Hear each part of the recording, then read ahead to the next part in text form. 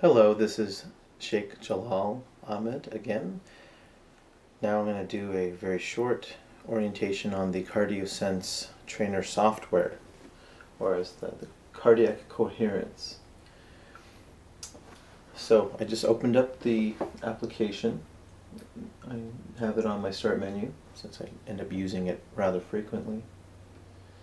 And when you start it, there'll be various settings. You can go with the default in terms of the breath pacing, because this will show a monitor of how your breathing rhythm can move in, inhale, and then exhale. And everyone will have a slightly different rhythm, but the default is about 5 seconds in and 6 seconds out.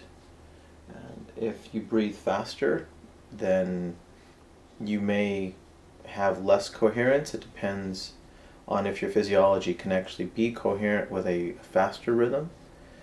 If it's very fast, it seems that, well, maybe 3 seconds in, 3 seconds out, something like that, then there's a higher likelihood to have less coherence, which means less active brain function. So stimulants in the diet, I know coffee affects me. I do drink coffee. I just had 2 shots of espresso about an hour and a half ago, so we'll see how my coherence is affected.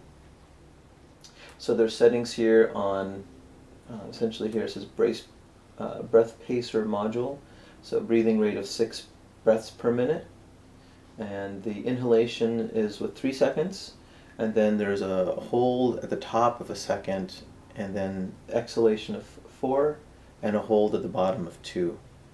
Now, summarizing what the video talks about, Alan Watkins' video, is that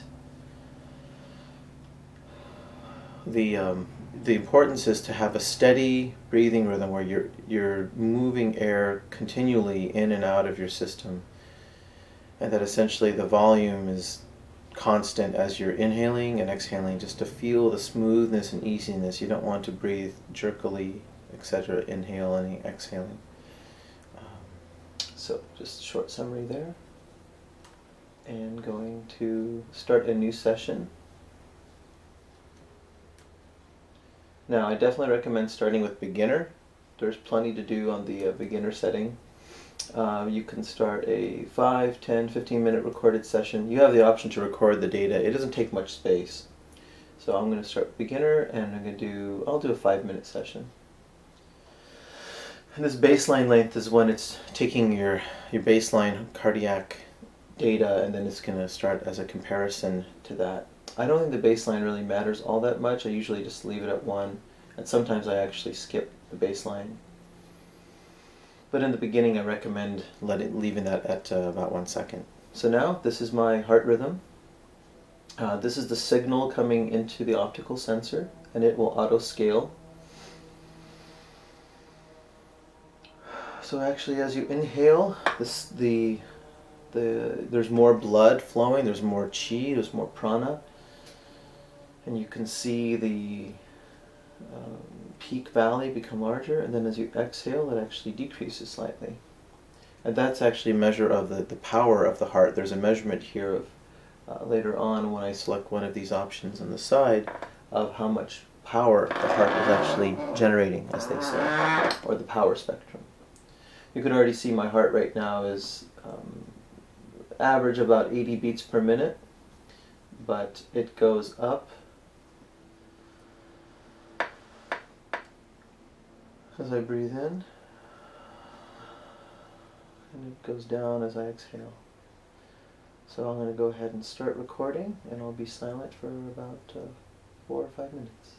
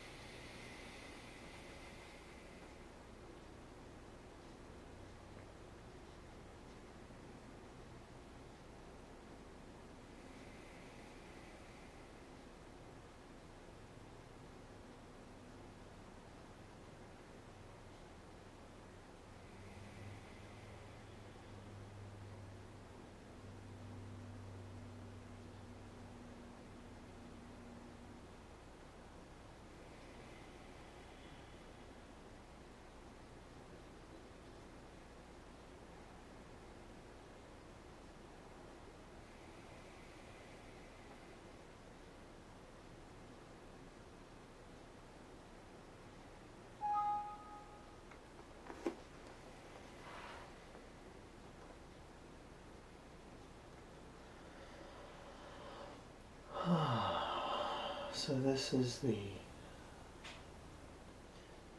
bars, the histograms showing which coherence region you're spending your time in for the first, second, third, and fourth segments, time segments. And this is a summary of your heart rhythm, of my heart rhythm in this case.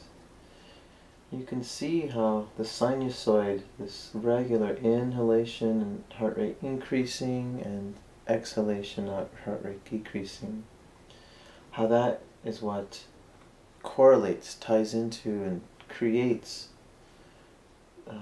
the capacity, greater capacity for coherence, of being aligned and being harmonious with your mind and your heart. And the energy, because the heart's energy is so much more powerful than thought. When heart is what's leading mind, then we have infinite power. Thank you.